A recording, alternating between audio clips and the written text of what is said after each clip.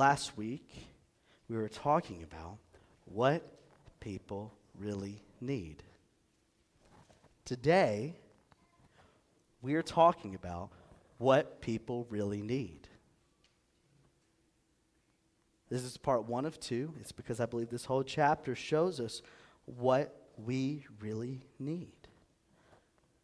I did the same introduction last week, but who can remember that, right? That was a week ago. Feels like a lifetime sometimes. But have you ever spoken to someone that just makes bad decisions? If you didn't, maybe you did this week.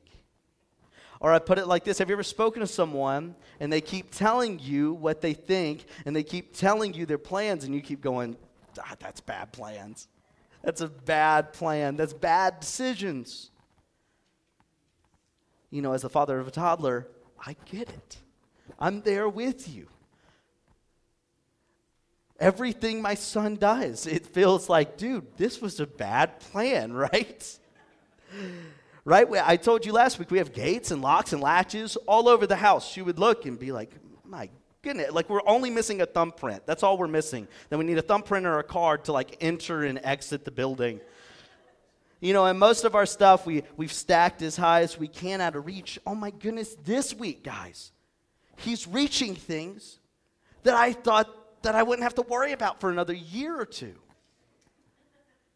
Just this week, I had some Tums in my bedside table, and I thought, he'll never be able to reach that, ever. He's my little baby, right? He was like using them as maracas this week. And I was like, what are you doing? And he was trying to bite them open. I go, no, it's a bad decision. That's a bad idea. And everything he does is like that. I told you my catchphrase as a dad is, what is it that you just put in your mouth, right?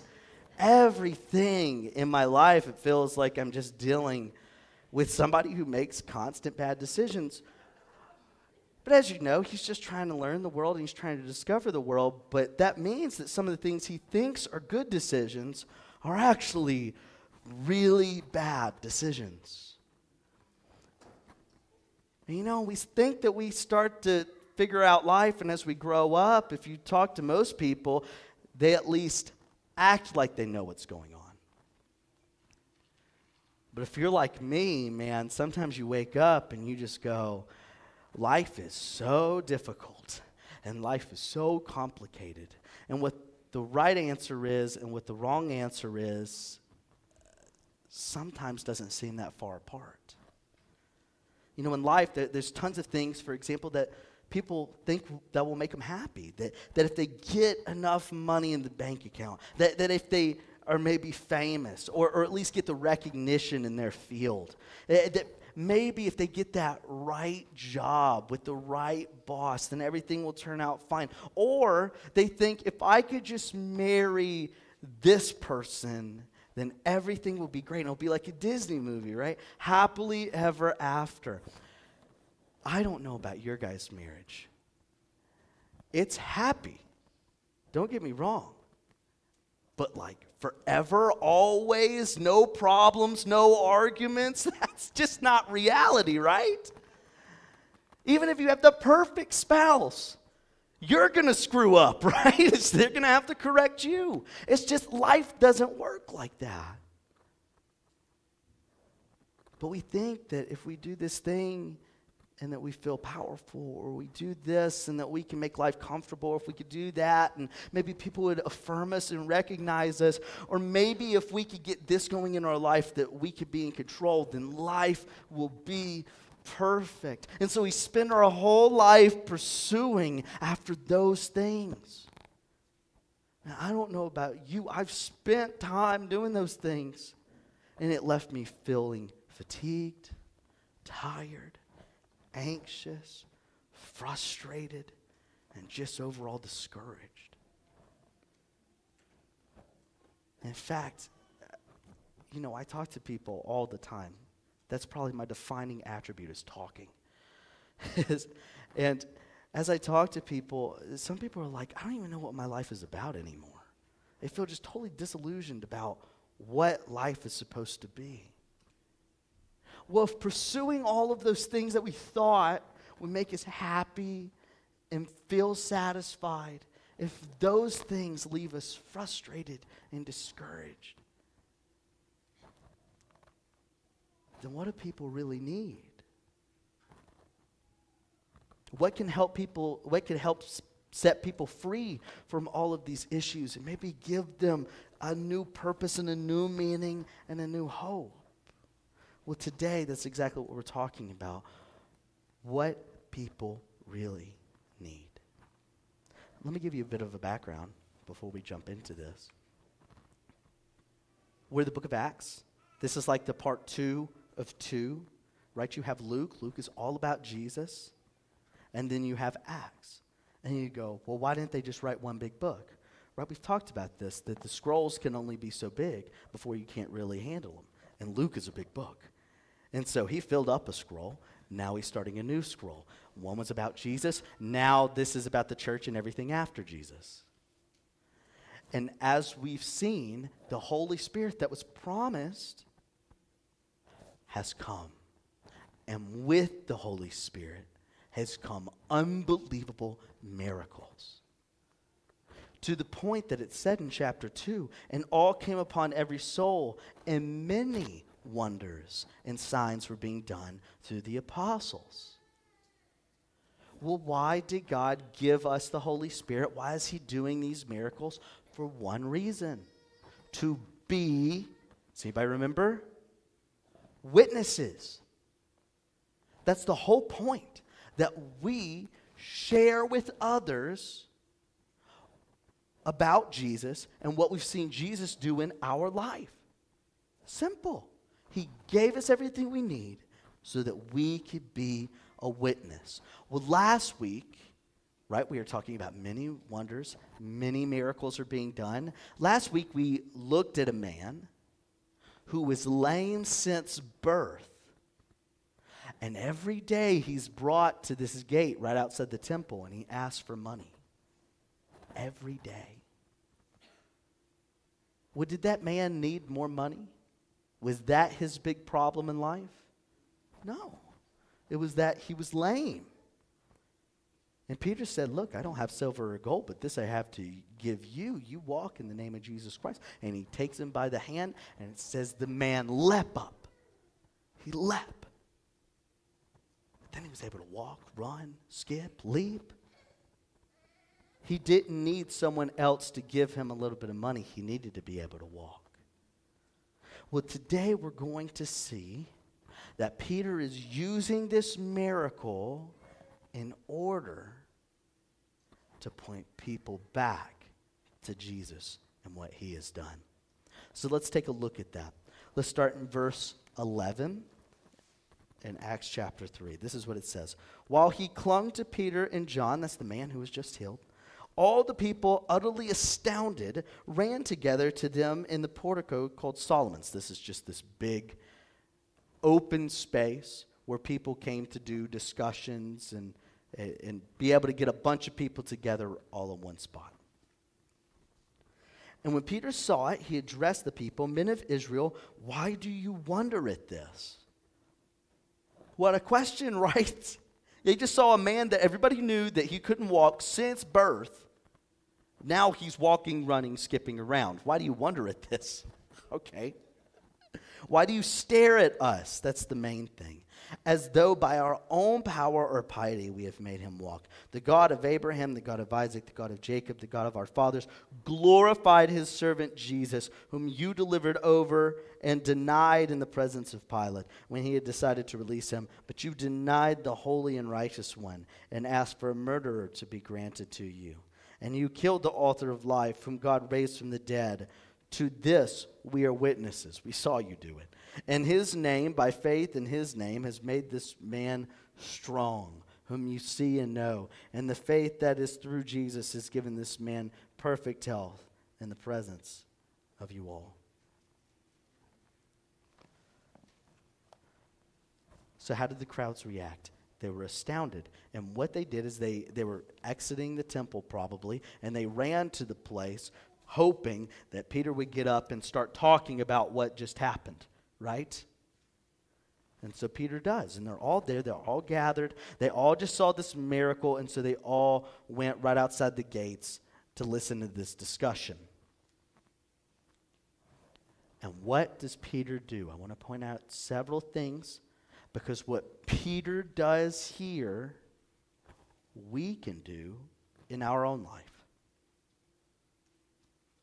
What Peter does here, we could do in our own life. Look at what he does. Peter says, "Why do you stare at us?" He moves the focus off of himself, and he puts the focus on Jesus.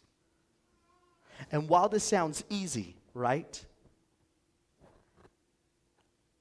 I want to tell you, this is far more difficult than we give it credit. This is one of those things that it's easy to do, or easy to say, hard to do.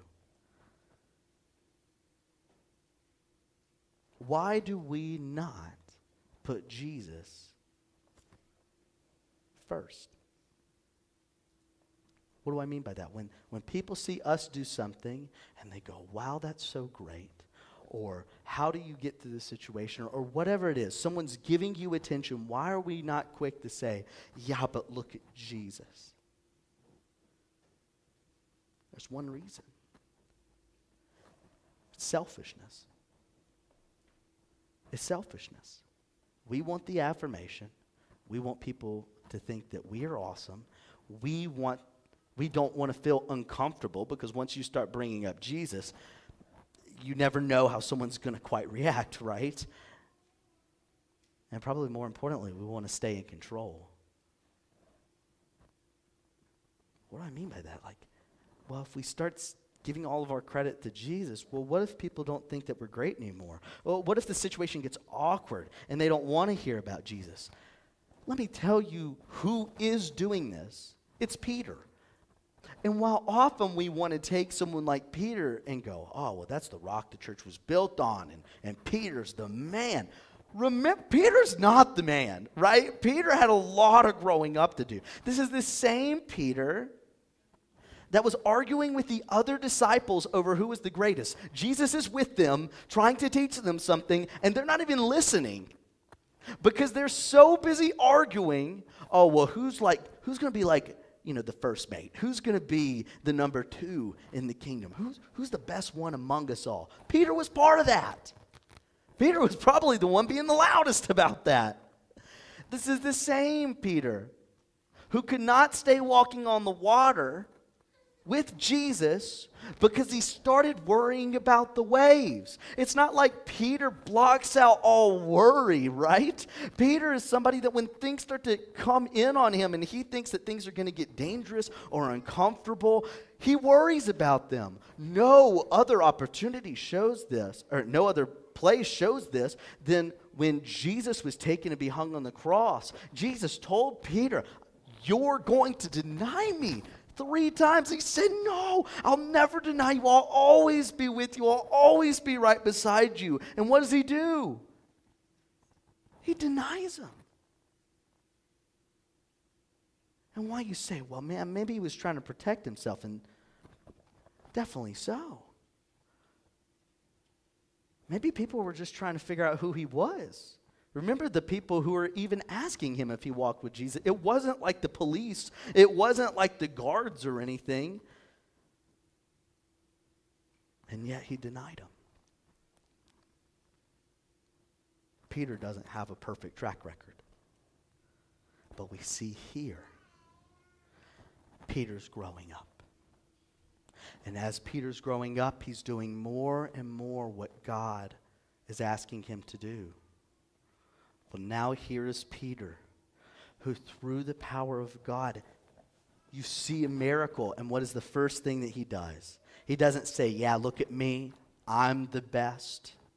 He doesn't say, "Yeah, well, it's not a big deal, thanks." He makes a big deal to say, "Don't stare at me, don't look at me. You need to look at Jesus. You need to look at the one who really is doing all the work. You need to see the one who through me is really performing miracles." But not only is he taking his focus and moving it on Jesus, he then is going to share who Jesus is. Okay? Listen to this. He says, Men of Israel, why do you wonder at this? Why do you stare? As though by your own power or piety we have made him walk. The God of Abraham and Isaac and God of Jacob and the God of our forefathers glorified his servant Jesus, whom you delivered over and denied in the presence of Pilate when he decided to release him. But you denied the holy and righteous one and asked for a murderer to be granted to you, and you killed the author of life, whom God raised from the dead. To this we are witnesses. But then look what he does. And his name, by faith in his name, has made this man strong, whom you see and know in the faith that through Jesus has given the man this perfect health in the presence of you all. I want to give you really truly 4 steps, but I want to give you 3 of those steps right now. And if you're going, oh, I don't have a pen, or whatever your excuse is, if you are part of our text in church, I'm going to text you these 4 steps of how to share Jesus with the people around you. Okay? This is the first step. Move the conversation to Jesus. So often I find when I talk to people, they're like, I would like to share Jesus. That I know that you say that's something I should do, but it just feels impossible. Just start giving God all the credit, right? When people come to you and they're saying, man, you know, you look so good after your surgery. You look so much better. Start talking about Jesus, right? That's not hard. Jesus is taking care of it. I'm working hard in PT or whatever, but like without Jesus, I'd never be able to get over this. I'd never be able to get over that. When you do a good job at work and people are like, hey, good job, you should be like, no, I'll credit to Jesus. This is one of the things I do like to see in athletes, right? Is when they say, hey, first and foremost, I had a great game, but all glory to Jesus Christ. But I think the problem is they move the conversation to Jesus, but then they're like, okay, let's talk about football again. I'm like, let's talk about that Jesus thing some more. Let's talk about how Jesus granted you all of these abilities. Let's talk about how Jesus has given you the mind and the body to be able to perform like you just did. Let's keep giving credit to Jesus. Move the conversation to Jesus. That's step number 1. Step number 2, I want you to see this. Talk about what Jesus has to do with them. Bring them into the story. Don't just say, Jesus is all good with me. Too bad for you. Sorry that Jesus isn't as good to you as he is me. No, bring them into the conversation. And one of the ways that Peter is going to bring them into the conversation is that he is going to talk about what they did and show their great need for Jesus. Look at what he says. Peter doesn't play around, right? The God of Abraham and Isaac and Jacob, the God of our fathers, glorified his servant Jesus, whom you delivered over and denied in the presence of Pilate when he had decided to release him. In other words, why was Jesus killed? Was it because of Pilate? Doesn't seem like it. Seems like Pilate was going to release him. Well, then why did he die on the cross? Because you kept saying, kill him, crucify him. And so what happened? You took back a murderer. You said, this guy who we know has murdered people, bring him back to us. But kill the Holy One, the righteous one, the author of life. Make sure that he suffers on the cross.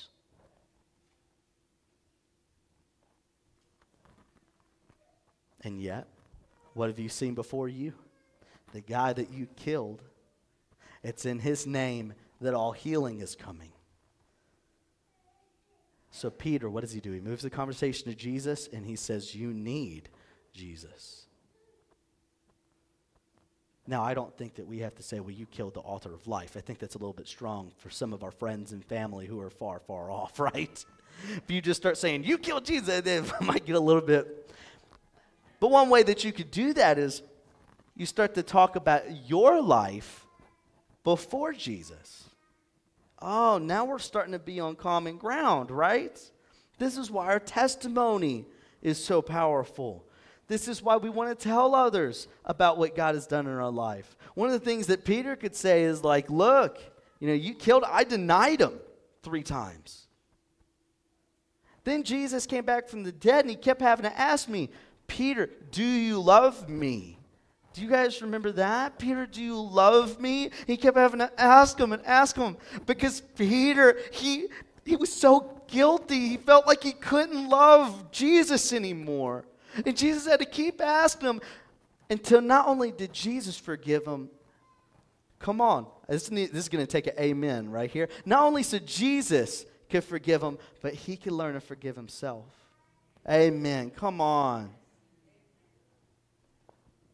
So not only do we move the conversation to Jesus, but we talk about how they could use Jesus. Before Jesus, I did this. Before Jesus, my life was a wreck and it looked like this. Without Jesus, I don't know where I would be. I know my problem areas. I know the things that I've done even though I've been walking with Jesus. I can't even imagine if I didn't have Jesus, or I had to grow up and recognize what I really believed about Jesus. And, 2 years ago, I wouldn't be this guy, but now the guy that you see that you're complimenting, you could have that too. They look at you and they say, how are you dealing with your husband or your wife being sick for this long? Well, I got joy because Jesus, and without Jesus, I don't know where I would be. This lets people know, hey, the struggles and the stress and the anxiety and the frustration that you're going through, you also can have freedom from that in Jesus Christ. Move the conversation to Jesus, then bring people into the story. Step 3.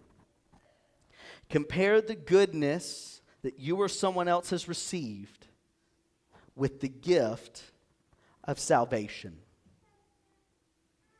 Yeah, Jesus has really helped me through this surgery. Yeah, Jesus has really helped me through these problems I've been having with my kid. Jesus has really helped me through this financial situation. But you know what? I would be nowhere without what Jesus has really done on the cross. You want to know why I have joy when I shouldn't, peace when I shouldn't, patience when I shouldn't, goodness when everything seems to be melting around me, and love when I should feel so alone?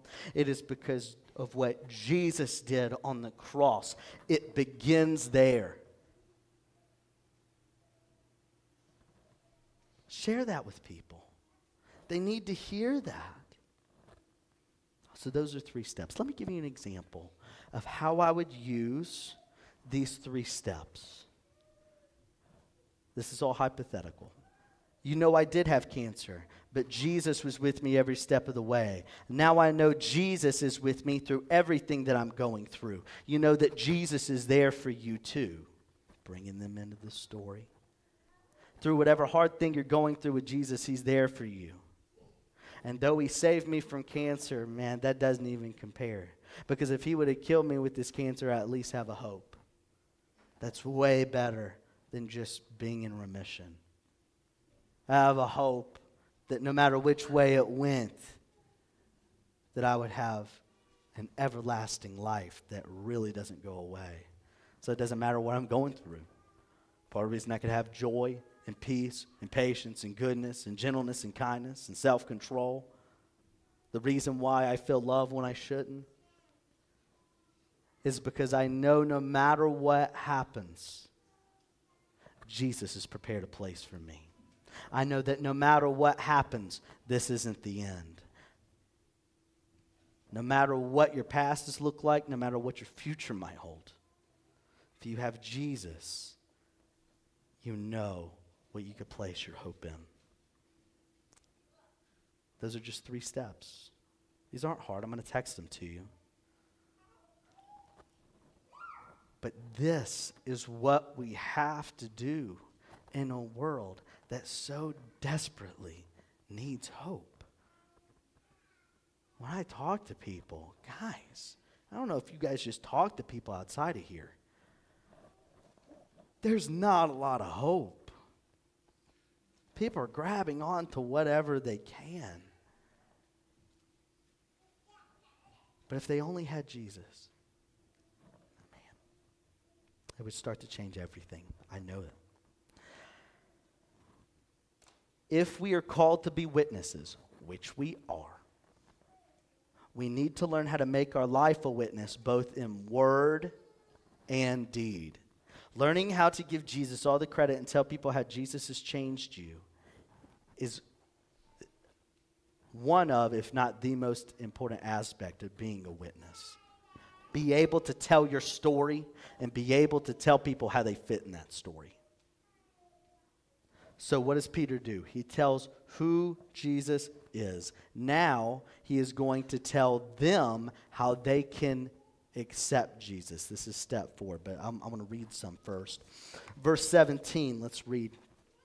And now, brothers, I know that you acted in ignorance. In other words, you didn't know that Jesus was the author of life. You didn't know that he was the Holy One. You didn't know he was the righteous one. As did also your rulers. But what God foretold by the mouth of all the prophets that his Christ would suffer, he fulfilled. He did it.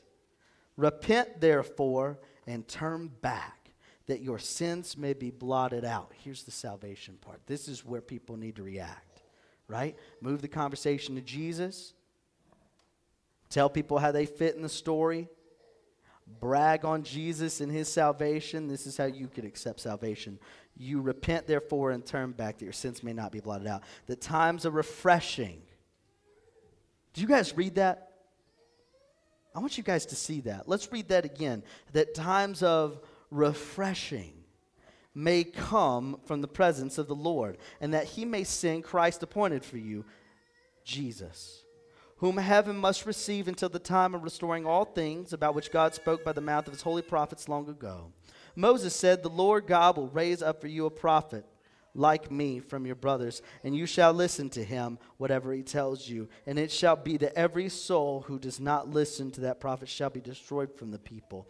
And all the prophets who have spoken from Samuel to those who came after him also proclaim these days, you are the sons of the prophets that the covenant that God made with your fathers, saying to Abraham, and your offspring shall all the families of the earth be blessed. God, having raised up his servant, sent him to you first to bless you by turning every one of you from your wickedness.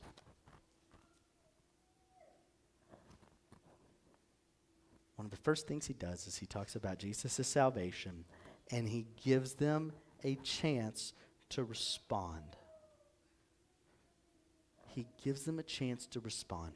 You know, in preaching, there are 2 aspects of the sermon that I have found could easily be overlooked. One is application. In other words, what does the Bible have to do with me? And then I found that a lot of preachers, unfortunately, are pretty weak in their conclusion. So they just kind of seem to hastily wrap it up and there's no direction, which is a problem. If you don't have application or a good conclusion, it leaves 2 questions for every listener. So what and now what? So what and now what? In other words, when we share Jesus, we not only should tell them what Jesus has done for you, not only should we invite them in the story and tell them what Jesus can do for them, and not only should we point to his salvation, we need to tell them what the next step is. And even if you're not ready to go through or if they're not ready to fully accept Jesus right there on the spot, give them something to do. In other words, you think that me having Jesus is a good thing, and you think that Jesus could give you something, come to church with me. That's not hard. That's an easy, so what, now what type of thing to do. You know, I know what Jesus has done in my life. I think he could do it for you. How about you come to church with me on Sunday? That's not hard. If you're really ambitious, you know, I'm reading through the Bible in a year. How about you read a chapter or 2 with me, and we'll talk about it. There's your so what, there's your now what. I believe that God's going to show us something. Give them something to do. I think so often what we do is because we don't want things to get too awkward, we go, all God be the glory. And then we give them nothing to do. So what you've basically said is, I got God, I got the answers, how about you go figure it out? That doesn't help anybody. We're all about helping people be set free. How do we do that? We just tell them what we've seen. We tell them what we've experienced. We tell them what we believe. But once you tell them, you got to give them something to do. I'll give you a great example of that. And this is probably why Peter then goes into this application, answering so what and now what, now that he talked about Jesus. Because if you remember in Acts chapter 2, he had a whole sermon about Jesus. And you know what the people asked him once he was done? They looked around, they said, brothers, what should we do? He didn't tell them what to do next. And then he was like, oh, okay, well, you need to repent and you need to be baptized, every one of you. That's the next step. And at least he's learning, right? And preaching, we say the only thing that makes a good preacher is more reps. It just takes time. Well, he's getting more reps in. He's like, I need to tell them what they need to do next. And he says, look, you need to repent.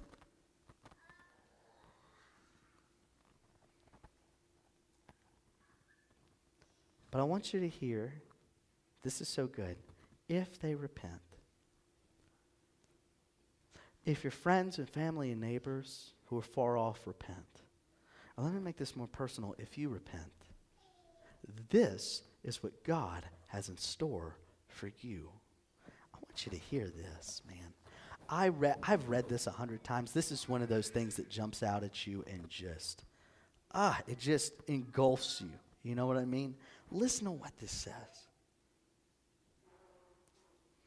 It says, repent therefore, this is verse 19, and turn back that your sins may be blotted out. Verse 20, that times of refreshing may come from the presence of the Lord. Who needs some refreshment in their life today? Who needs Jesus to come and just make things make sense again, to just give some peace, to just make it to where you don't feel so frustrated and worn out, that you need something cool and refreshing. Let me tell you how cool this is. So this word refreshment here is something that they use in the Old Testament a lot. In Exodus, when they had the plague of frogs, where there were frogs everywhere and it was miserable, God stopped that, and it uses this word refresh. Because it felt like life was being piled on and piled on and piled on, and there was no way around it, and it just kind of felt disgusting, and just you felt so lost, and like, what's going to stop this bad thing from happening? And it said, and then God eased it up, and it all went away. That's what this word means. It's also used in Exodus 23 as a Sabbath rest for everybody. Rest for your slaves. Rest for your workers. Rest for your animals.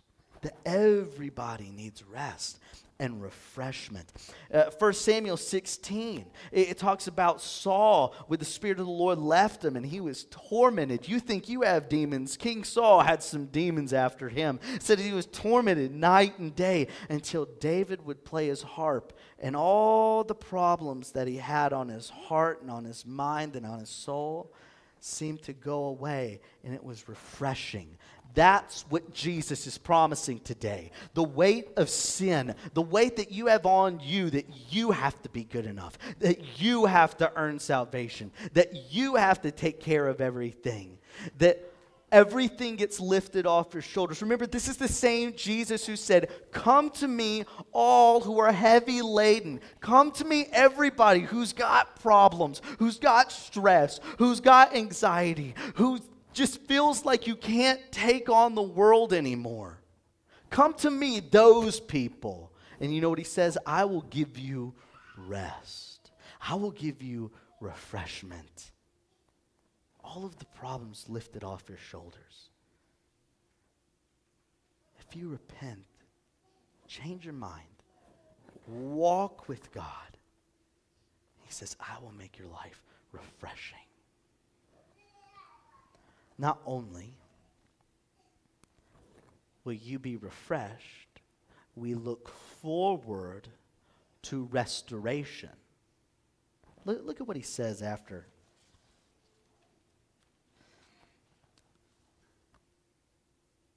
In verse 20 it says, and you will and in times of refreshing may come from the presence of the Lord, that you may send the Christ appointed for you, Jesus, whom heaven must receive until the time for restoring all the things about which God spoke by the mouth of his holy prophets long ago.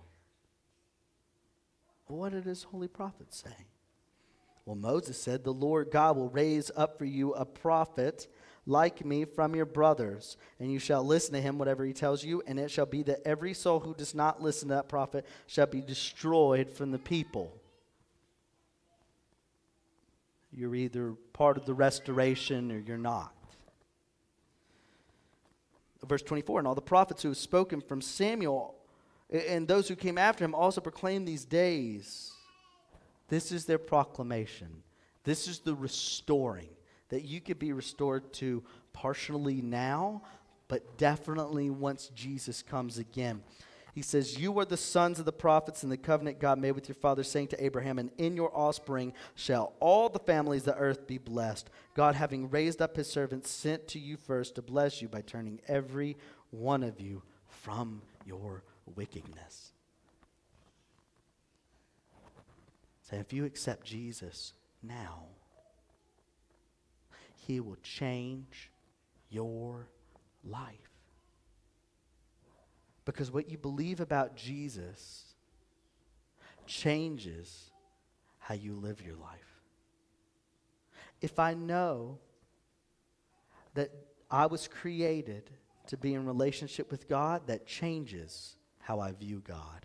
If I know that part of my relationship with God means that God gives me the Holy Spirit, so when I look at the Word of God, he shows me what it means and applies it to my life. If I have the Holy Spirit of God, even in my groanings, when I don't know the right words to say to God, he interprets them so God knows exactly what I mean and, more importantly, exactly what I need.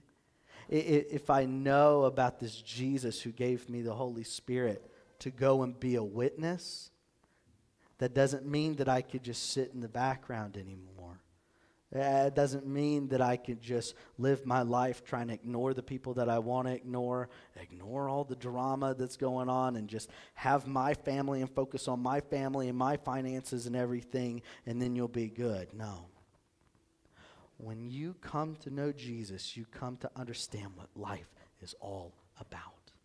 And that if you live that life, if you do what God is asking you to do, there is freedom, and there is goodness, and there is love, and there is satisfaction.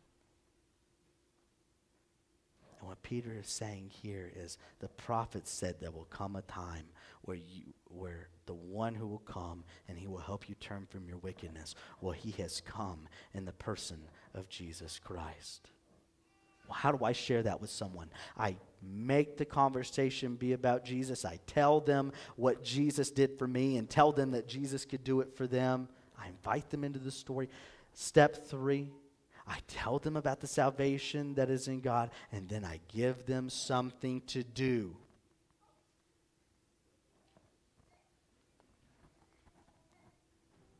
When it comes to being witnesses, gosh, we make a lot of excuses.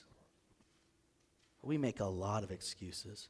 I've heard some of these. Well, I didn't share because it wasn't the right time. Maybe. I didn't share because what if I said the wrong thing? Doubt it. I didn't share because it wasn't a good opportunity. My argument is, how many opportunities have we missed? How many times would have been the right time, but we didn't even try? How many times was an opportunity standing right in front of us, and all we had to do was start saying the name of Jesus, and we just didn't? How many opportunities have we missed because we thought we had to be perfect, even though salvation has nothing. Let me repeat this. Salvation has nothing to do with you and your presentation of Jesus, and has everything to do with God and the Holy Spirit moving on somebody. How many opportunities have we missed? because we weren't being intentional or we just didn't care. Church, I preach passionately about this. And I'm giving you these steps, and I'm showing you what the Word of God says, because we do not have time not to share. The world does not have time not to hear about Jesus. The world does not have time for you to make excuses. You might look at it and you go, well, Jesus said he's been coming back for 2,000 years. I think that there's some time, Brant.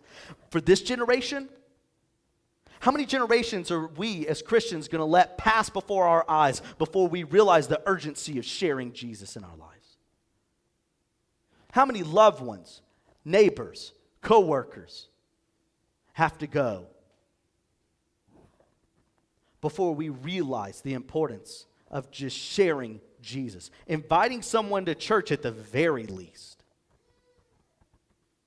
How many opportunities do we have to waste?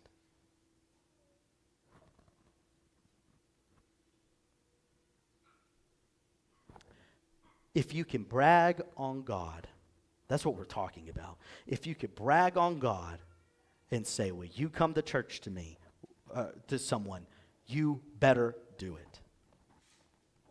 It's what they really need. This is the main point I want you to leave with. Just brag on God. If you start bragging on God, that's a great place to start. If you start talking about what God has done for you, it's a lot easier to then say, well, God could do it for you too. And this is how God can do it for you. And give someone something to do. Brag on God. Give God some credit. This is the challenge I want to give to you this week. I just want you to tell one person this week about what God has done in your life. Just brag on God. It doesn't matter who it is, what it is. Someone gives you a compliment, you just go, thanks for the compliment, God gave me this smile, or whatever. You can be as cheesy as you want. I don't care. It's your challenge, right? But I just want you to start by bragging on God, because if we could do that first step, then the subsequent steps become easier. And this is something that doesn't need to just happen every once in a while. This needs to become a habit in our lives, that we are people that brag on God. I want us to be a church that brags on God. That when we see new people come and they say they want to be part of the family, it's not because of Brant. It's not because of the family that brought them in. It's because God wanted them to be a part of the family. When we see people who come and are saved and are baptized, it's not because of Brant. It's not because of someone who even shared the gospel. It's because God is doing something. If we are a people and a church that brags on God and God first, and honestly God alone, then I think we'll start seeing so much movement we won't even know what to do. That's what Jesus has done, right? Jesus, who created the whole world, it said author of life, he came because he saw us in our sin and our shame, and he says, I want to rescue those people. I want to set those people free. So he came fully God, fully man, born of a virgin, to live a sinless life. All so that he could die on the cross for your sins and my sins. For all the things that separated us from God, he wanted us to bring us back to God. That whoever believes in him will not perish but have everlasting life. And he rose 3 days later, that he had the power over death. That he can give you that everlasting life. And if he could give it to you, by golly, he could give it to everybody else who's out there. And they are looking for a hope. They're looking for something to live for. They're looking for what life is about. Paul tells us, how will they know if they haven't heard? Let's start bragging on God. Let's pray.